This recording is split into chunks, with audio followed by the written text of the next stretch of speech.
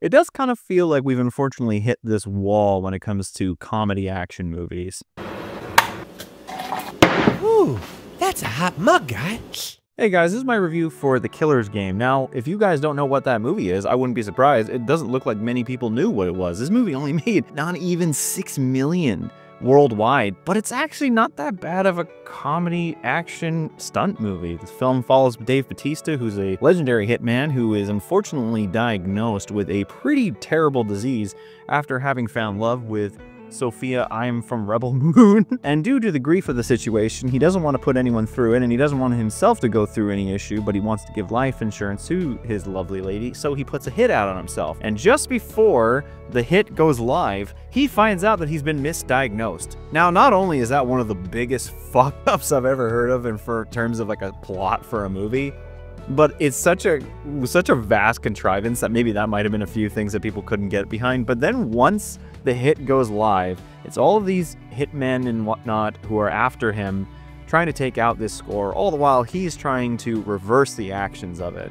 Now, is this movie anything special? I would say kind of average. It's got a lot of really pretty big action stars: Dave Bautista, Terry Crews, Scott Adkins. Ben Kingsley's in this for reasons, and he's actually kind of funny in it. To be honest, it actually gave me vibes of War Inc., which is a spiritual sequel to Grouse Point Blank, which I swear all hitman action comedies derive from. There might be something more prevalent before that, but I always feel that Grouse Point Blank is the movie that started this. And from then on, we've had contrivances, whether it be darker or lighter, sillier or funnier or more action-oriented, from this movie. This movie is the catalyst of everything that's been good, bad, and in between for action comedy since then involving hitmen. I'd like to say that this movie does derive a little bit from it as well. And this movie is full of stuntmen. Hell, the guy who's the director, J.J. Perry, he worked on a ton of stunts for movies: the Fast and the Furious franchise, the Rundown, Warrior, the John Wick movies.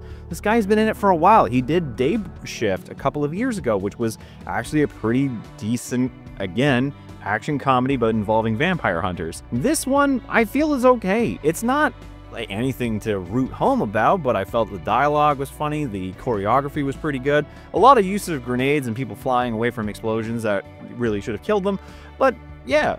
It doesn't dip a little bit, maybe too much, into the silly side, sure, but it does keep that aesthetic that is so well known from the John Wick movies, that very subtle use of subtitles. I've always liked how John Wick did subtitles, and this one, while maybe a little bit over much, Scott Adkins and this other guy are these two Scottish hitmen, which they felt they needed to give subtitles for, and I think they were trying to invoke that Lock, Stock, and Two Smoking Barrels joke involving the guy watching soccer on the telly. I feel like it was a bit much, but otherwise there are a lot of really great transitions in this movie. There's some really good editing transitions that I've seen no one else talk about, and I feel like that should be talked about because they're really good. I felt that this movie had a really good pace to it from beginning to end. It just kept you going, it kept you entertained, it kept you laughing, it kept you going, oh wow, that's actually pretty good. Again, it's not anything to be like, oh my, this is the be-all end-all, but I felt like it actually was pretty decent. It's at least better than a 5.7. Like, what the fuck? How does this have a 5.7 on IMDb? Yet there's shows like The Rings of Power and all this other shit that have 7s and everything, and this movie is that? Like, I don't know. I thought at least it's in the 6 range, I think. Overall, if you guys are fans of these kind of movies, I think that The Killer's Game is worthy of a watch. It has pretty decent visuals, it has some great little humor into it. Dave does a pretty good job in this movie. Him and Ben Kingsley have some pretty good chemistry, I felt, and there's just a lot of really good humor in it. Some of it maybe a little bit lowbrow, some of it a little bit like, I feel that The Killer's Game is worth your time. So that's why I'm gonna give it a 4 out of 7. Honestly, I'm kind of surprised this movie. Fuck me, Longlegs has a better rating than this movie, and I thought Longlegs was shit. But those are my thoughts about this movie. Very curious to see what you guys had to say. Let me know in the comments below. In the end, guys, if you enjoyed this review, please leave a like, and if you're interested in more, subscribe. I am hammering out more reviews as I can. I am trying to catch up. There's this massive list, which is a whole page long, that I've got to try and catch up on for movies I didn't see this year. So I am trying. But anyways, guys, that's all from me. See you guys next time.